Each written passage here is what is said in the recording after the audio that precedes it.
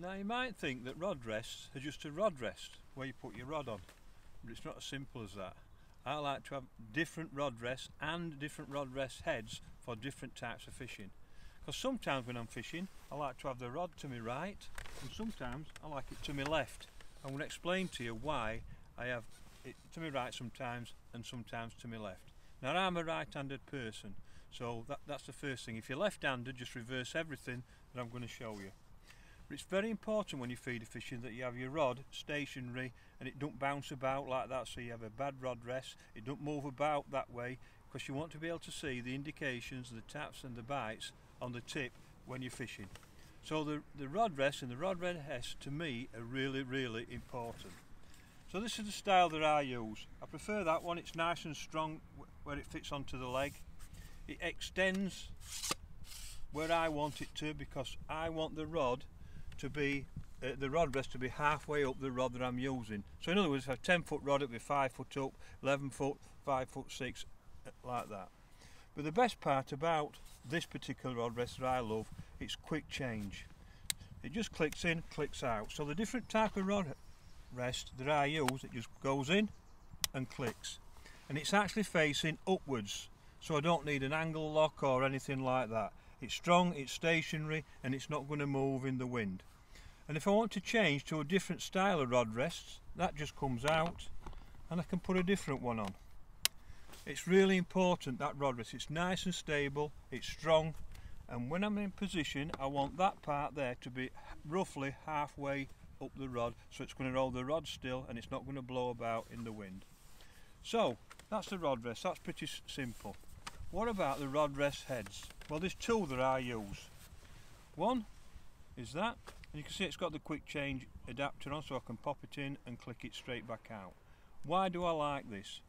Well, when I'm fishing hands-free, or I'm fishing for carp, or when I'm fishing for F1s and the bites are quite violent, I want something where the rod will be there, and when it get a bite, it won't jump up, jump out like that. It won't slide along it. So I'm looking for something that's going to lock it so that when I get my bite, I can just pick my rod up. And that's pretty straightforward. So that just clicks in like that, so it just clicks in. Simple. So that fits on the leg.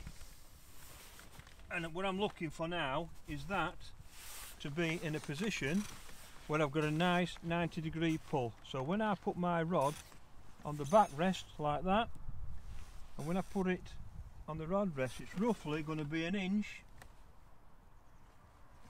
above the water.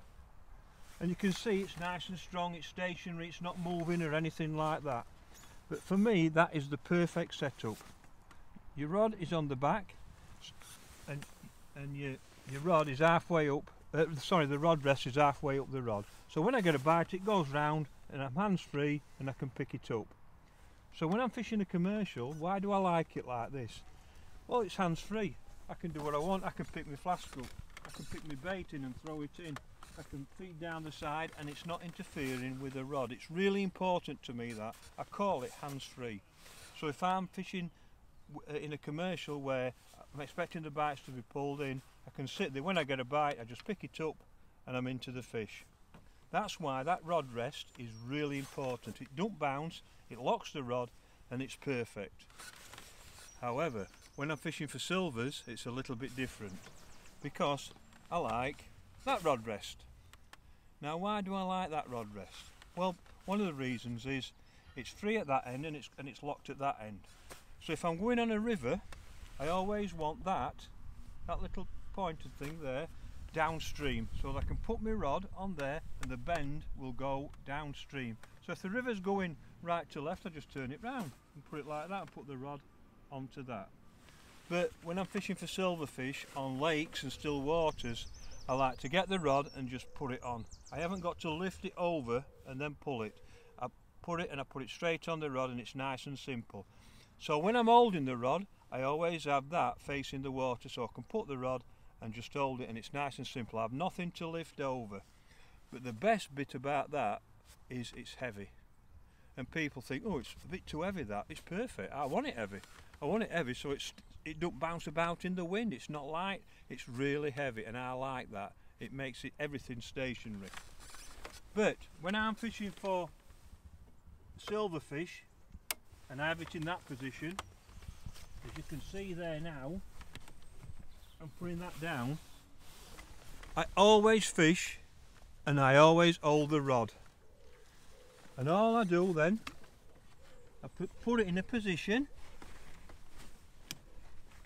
where I'm holding the rod. Now why do I hold the rod when I'm silverfish fishing? Because it's on me, I've got my hand on my reel, and when I get a bite I'm straight into the fish. Because it's quick fishing usually. You're catching roach, you're catching skimmers, you're catching perch, you're in and you're out. And I don't want to miss a bite. They're not hooking themselves, you have to hook the fish. So I want to hold the rod. So why don't I do it that way? It's because my arm's straight that way and I can't just pick the rod up and strike. When I'm sat holding the rod, this arm is bent so that when I get a bite I'm straight into the action, the striking action, and it makes it a lot simple. So two ways I have my rod rest. When I'm fishing hands free I have it to my right, but when I want to hold the rod I always have it to the left so that I can hold my rod, I'm more comfortable, and when I get a bite I can lift straight into the fish. That's why I always have, when I'm fishing for silvers, I have the end of the rod rest that's not got a stick up, so I can just pull it on and put it down. I haven't got to lift it over everything. So them's the two ways that I fish with rod rest. But the positioning of the rod rest, the angle that I'm going to do, is really important to me. Because the modern day angler, what he does, he casts out, he hits the clip and he puts the rod there. He puts the rod in front of him on his rod rest. I don't get that. I'm sorry, but I don't get that. And I don't get that because, one, I can't see the indications, I can't see the bites, but more importantly, when I get a bite and it pulls around like that, I go like that and I haven't got to the bend of the rod. I haven't got to the bend of the rod, and when I'm playing a fish I use the bend of the rod to play the fish. It's really important to me that. So I'm not saying it's right or wrong, what I'm saying it's my way.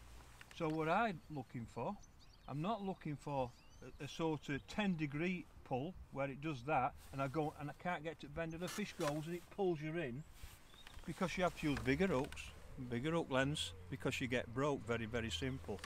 What I'm looking for is a 70 to 90-degree pull, so that when I cast out in front of me and I cast out, when I put it on the rod rest like that, I've now got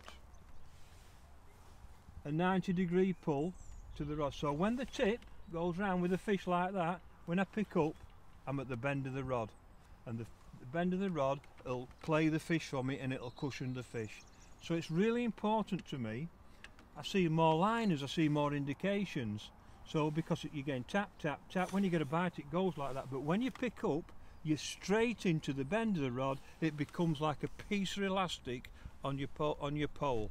That's why it's important. So I never ever, you'll never see me cast it out in front of me and put the rod there. It will always be to the side, and it doesn't matter whether I'm carp fishing on a commercial or whether I'm silverfish fishing, catching roach and perch. I always look for the angle of the rod. So hopefully by that little video you'll see that the rod rest is a really, really important piece of equipment. Not just the rod rest, but the rod rest head. For different styles, different types of fishing, you need a different rod rest head. I hope that's helped you. Hope you had a few tips.